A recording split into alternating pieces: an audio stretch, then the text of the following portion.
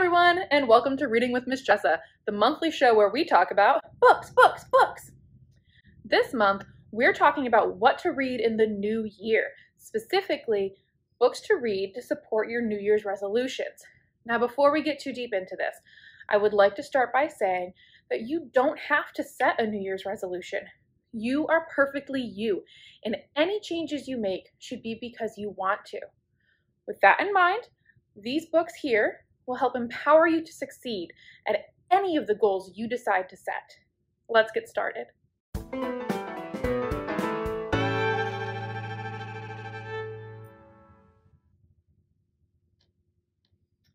Are you ready to reject society's standards for beauty and love yourself for the amazing person you are? If so, let's join the revolution together. This is Self-Love Revolution, Radical Body Positivity for Girls of Color by Virgie Tovar.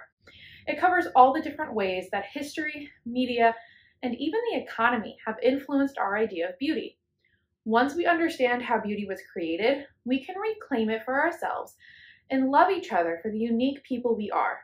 Read this book to learn more about how you can love the body you have right now and reclaim your happiness in the new year.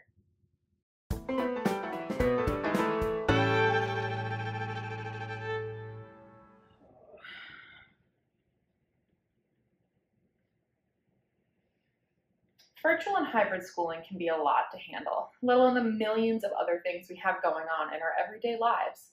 That's where this book comes in.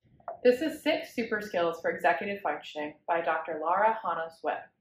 It has tools to help teens like yourselves improve focus, stay organized, and reach your goals.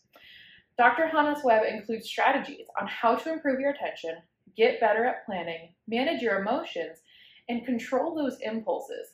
Sprinkled through it are stories of challenges other teens are going through and how these same strategies helped them change their circumstances. It's a great resource to help you feel more grounded as we move into another year of uncertainty.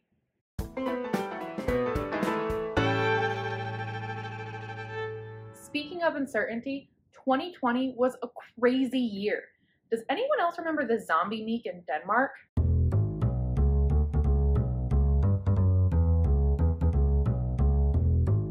Ugh. Whatever this next year brings, we can be sure that not all of it will make us happy. To help us better control our emotions, I have 2 books to recommend. The first is Your Life, Your Way by Joseph V. Siriachi and Louise L. Hayes. This book is more of a workbook than a reading book. They have a lot of questions and activities that will help you better understand what you're feeling and how to build resilience. We just ask that if you use our copy, please write on a separate piece of paper and not in our book. It might make us unhappy. In fact, it could make us really angry, and that's okay. This is 0 to 60 by Michael A. Tompkins. The book teaches you how to manage your anger, starting by breaking it down into 3 parts: angry thoughts, angry body, and angry actions. Once you can identify each of these, Tompkins walks you through strategies for de-escalating and communicating. Anger is a natural response, and we felt plenty of it this past year. For anyone who thinks they may need some help processing that anger, this book is for you. That's all we have for this month. We hope these books empower you to move confidently into the new year. If you would like to read any of them for yourself, be sure to visit grotonpl.org to place a hold, or check out our Overdrive collection for ebooks and e-audio. Until next time, happy reading!